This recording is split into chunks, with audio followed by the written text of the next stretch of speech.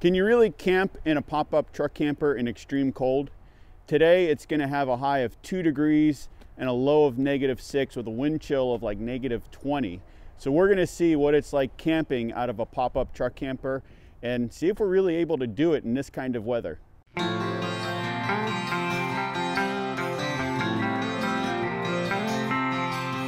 We were in town because of an event. We're staying at a hotel, and lucky for us, there were outlets outside so I could plug in the engine block heater for the truck, which means I should be able to get it started this morning. These old diesels do not like the cold.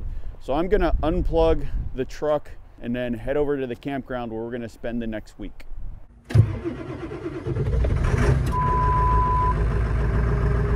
Leo does not sound happy, but he started. While the engine block heater helped, our gauge says that the oil temp is currently 24 degrees. It'll be interesting. I think we're gonna have some real challenges in this weather. We could drive south and hopefully get somewhere that is a little bit warmer.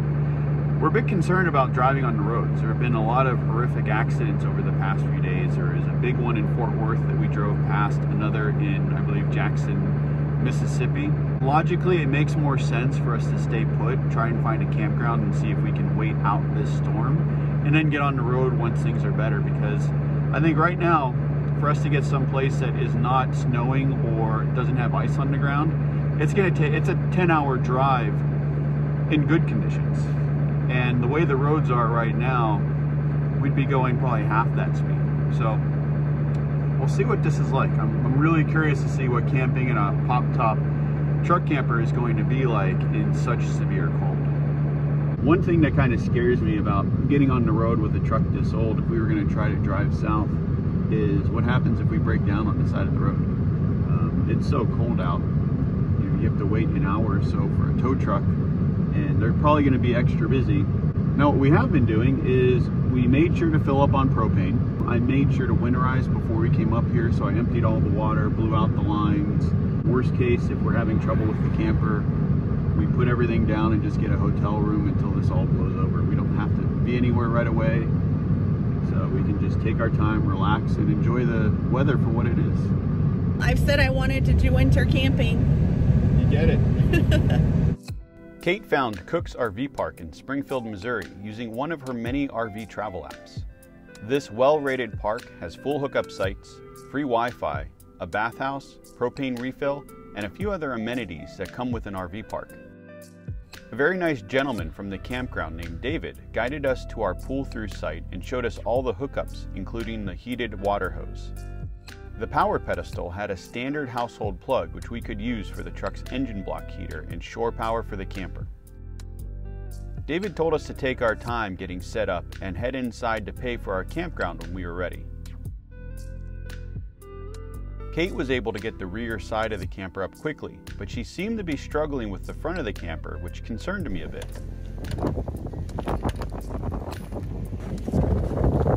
Are you having some trouble? Oh, my feet were slipping. Oh boy. It's so warm in here. Come inside. Well, let me go get us hooked up. What are you plugging in? I'm going to try plugging in our batteries to see if they'll charge. I know they're really cold right now. Okay. While Kate tried to figure out what to do about the snow inside the camper, I went outside to plug the camper into shore power. As I was plugging the camper in, I thought to myself, we should have purchased an electric blanket and an electric heater to use during this winter storm. All right, let's turn the heat up. Yes. Do 61. When I came into the camper last night to check on things, our batteries, we had a warning because they were so cold they weren't charging. Well, what I did was I opened up the battery box that's at the top, you just lift it off, and there's a vent over here that I just stuck a rag in for the time being. But our batteries have warmed up significantly, so now that we're plugged in, they're taking a charge again. At this point, we're at 51 degrees, and 51 degrees right now feels very warm compared to, what is it, 2 outside right now? I think it was -2 the last time I checked.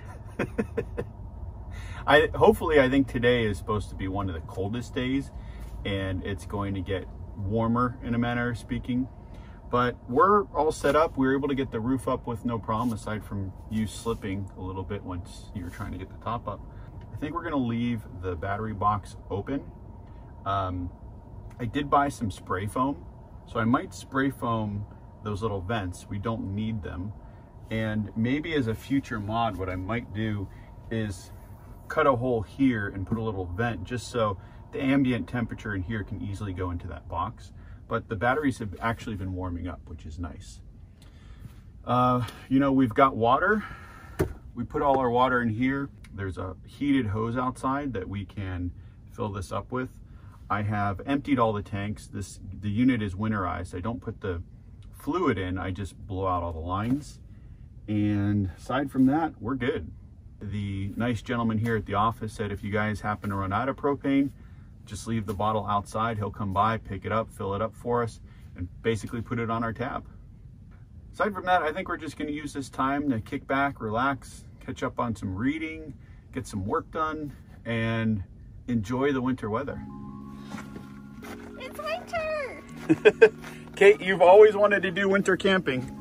I'm doing it! It's cold! Gotta do jumping jacks to stay warm.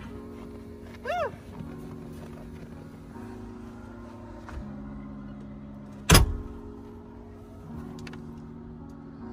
Oh, that woman.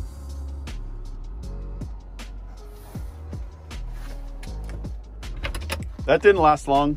Hey, I'm gonna throw a snowball at you. Wait.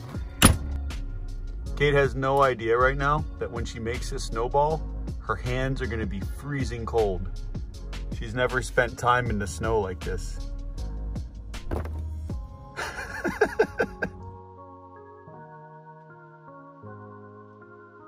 We brought one side of the roof down so there's less square footage for the heater to heat, and it's actually been doing a really good job. We've been maintaining right around 64 degrees in here, which is comfortable. We could turn the heat up if we wanted to, but there's really no need. Throw a sweater on and you're comfortable and good. We're gonna have a bottle of wine, kick back and relax, and when we're ready for bed, what I think we're gonna do is bring that side of the roof up, bring this side down, and then there will be, again, less room for the heater to heat. I do want to say a quick thank you to Keith and Wee of Keith and Wee's Adventures for giving us this bottle when we were visiting them. It is going to be enjoyed tonight. Crack it open right now. It's a little cold, but that'll be all right. I'll never complain about a very nice bottle of wine. We're celebrating our coldest day in the camper together. Ever. I will say that this is holding up great, a lot better than I actually expected, but it does make you appreciate having a hard-sided camper with all that insulation. You know, there is heat loss here. Given the circumstances and as comfortable as we are out here and as nasty as it is out there, we're doing all right.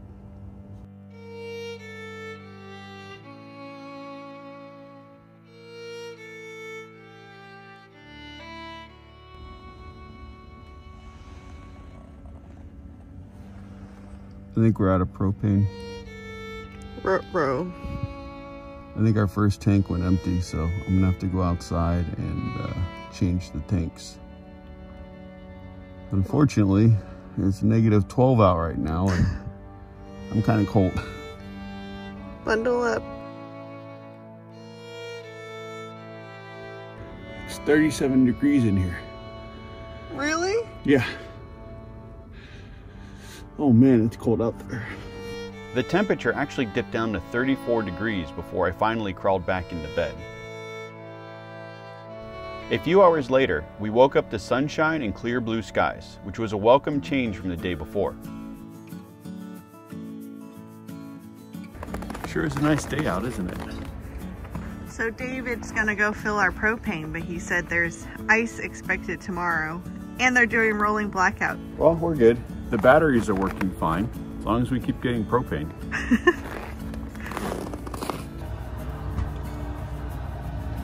Made myself a nice hot cup of coffee, of course.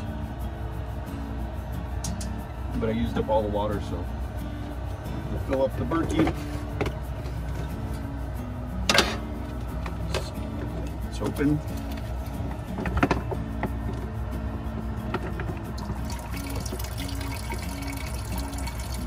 After filling up our water filter, I went outside to fill up our 5-gallon collapsible water container by Smart Bottle. This double wall container is BPA free and designed for heavy duty use. I've actually dropped it a few times with a full container of water and it's held up really well. Now the thing is, we can't use the faucet and we can't use the shower, so hence why we're at a campground with a bathhouse. David from Cook's RV Park gave us a site that was close to the bathhouse so we didn't have to walk too far into snow. This heated building had reasonably priced washers and dryers, a full shelf of books to choose from, and a self-service dog wash. Most importantly though, there were 2 very clean and large bathrooms with hot showers, which we took full advantage of during our stay. The next morning, we woke up to a few more inches of snow on the ground and enjoyed a quiet morning at the campground. We did start to notice some of the effects the cold weather was having on our camper. Frozen solid.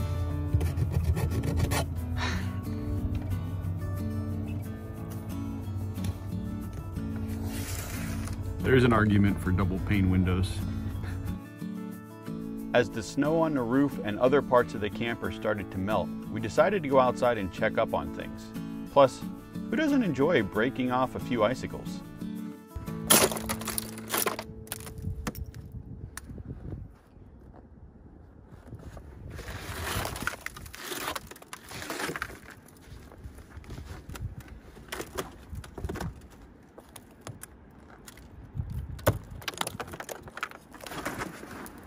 Careful.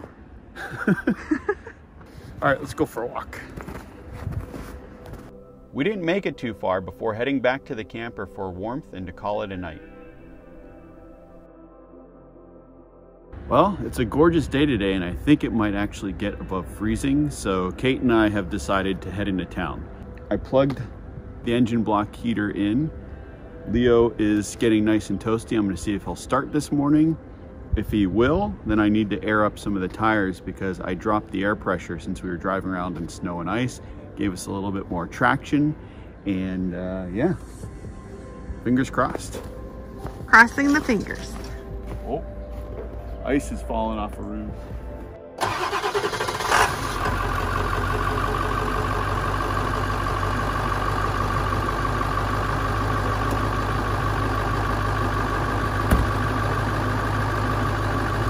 No problem whatsoever. It is a good thing we put in that power service diesel treatment to keep the diesel from gelling, because we had friends who were driving down the highway and it got so cold the diesel gelled up on them and they had to be going to limp mode to just get off the highway. So we're all good. Happy days. It took a few minutes to set up our portable air compressor to air the tires back up, but the engine sounded great and we were both glad to pack up the camper and get out for the day. We've survived Snowvid 2021. The weather is definitely clearing up. Tomorrow it's supposed to be, I think, the warmest day of the week. So if you had any clue as to whether or not you could survive negative temperatures in a pop-up truck camper, well, you can. You just have to have plenty of propane. So that's it for this video. If you enjoyed it, please give it a thumbs up. Subscribe if you haven't already. And if you want to see more cool content, head on over to our website at weretherussos.com and we'll see you next time. Bye.